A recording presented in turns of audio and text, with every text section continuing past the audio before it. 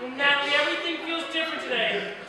Maybe that's why I finally worked up the nerve to give you this. So here.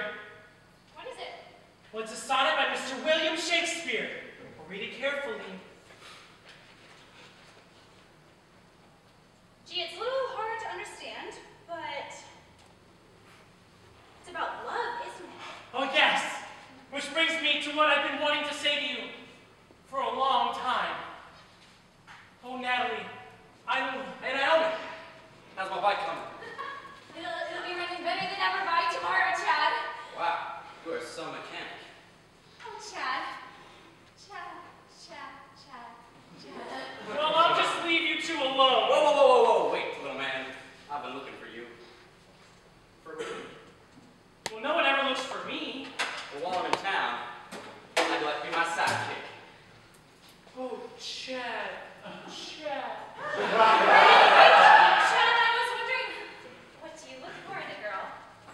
Well, I've been with a lot of women. But I always try to look beyond a woman's physical beauty and into a woman's soul. The museum is open. One night with you is what I'm not ready for. Sidekick, who is that? Miss Sandra. Well, she just moved here to take care of Matilda's museum. Hey there. How you doing, ma'am? Afternoon. I was hoping you could give me a tour of this fine museum. Really? I've been in town a week and you're the first person who showed any interest in the museum.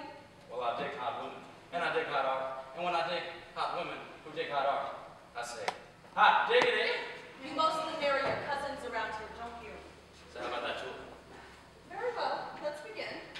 This is a statue of Venus, the goddess of love, and she represents the ideals of love to which all civilized people aspire.